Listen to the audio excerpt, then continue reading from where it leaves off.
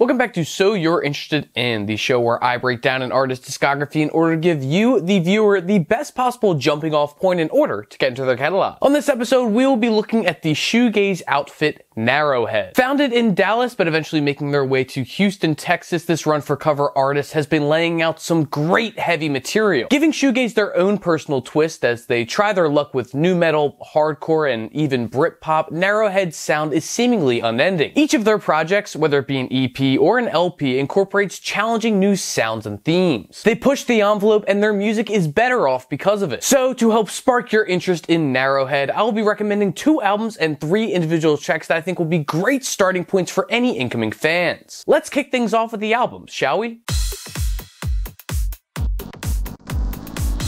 The first record from Narrowhead that you should be listening to is their 2016 release, Satisfaction. Taking their already great shoegaze sound and adding a smidgen of grunge, Satisfaction pays homage to the 90s sounds that forged them. All of this will be apparent as soon as you hear the track Ashtray. Narrowhead expertly mixed in heavy with the serene, creating an outstanding grunge gaze cut that is performed perfectly. It just don't get better than this, folks. Another standout is actually the next song in the sequencing, Cool in Motion. Am I insane, or is this borderline pop punk? The energy is much livelier than their other songs, with these slick lyrics that are meant to be belted out in the middle of the pit. One last track that I'd like to point you towards is Wallflower. Hot damn, those are some chunky ass riffs. The drums sound amazing, the grooves are grooving, and the lyrics are just indistinguishable enough to top off this hazy fog. Satisfaction is an instantly enjoyable LP that will be a great starting point for any new Narrowhead listeners. Another album you should be checking out is Moments of Clarity, the band's latest effort. Still featuring brooding lyrics and heavy instrumentals, Moments of Clarity adds a healthy amount of pop sensibility as well. Take the opening song, The Real, as a great example. The vocals lay gently atop the riveting guitar strikes that feel like lions being stuck in cages. Just the hook of how good does it feel to be you, to be real will be enough to pull you all the way in. Then we are blessed with the explosive cut, Trepanation. The ultra soft vocals melt like warm butter over the gorgeous tones that range from silky smooth to extra crunchy. Another great track is Caroline. This is a love song through and through, with some extra heart being put into the vocal performance. Overall, this sounds like a Nothing or a Jesus and Mary Chain song, so if that's your type of vibe, then Caroline is the track for you. Finally, I want to touch on the cut Gearhead. The opening riff is heavy as all get out, blasting through your head at supersonic speeds. This is my personal favorite from the LP, mainly due to the sheer noise that is exuded in every damn note. Moments of Clarity is an eclectic mix of tracks that all come together to form a wonderful collection of tunes. That's all for the album, so let's talk about some tracks.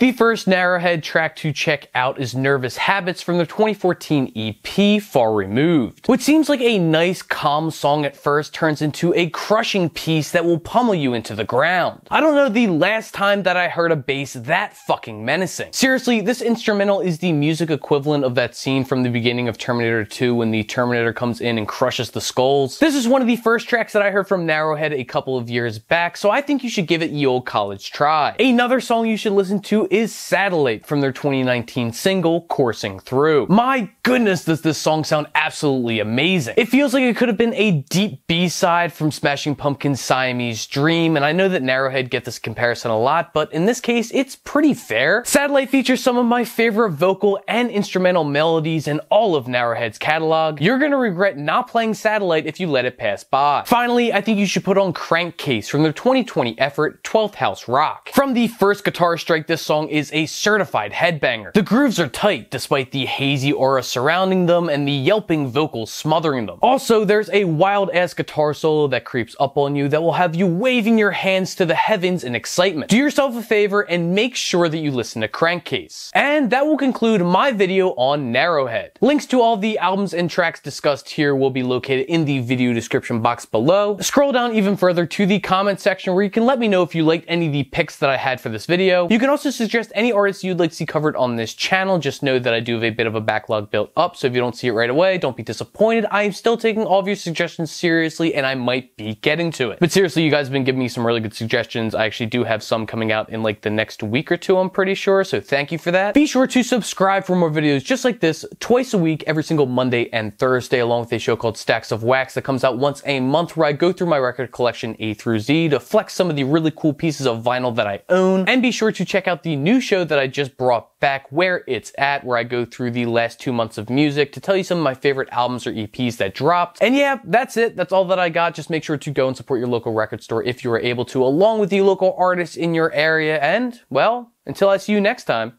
happy listening.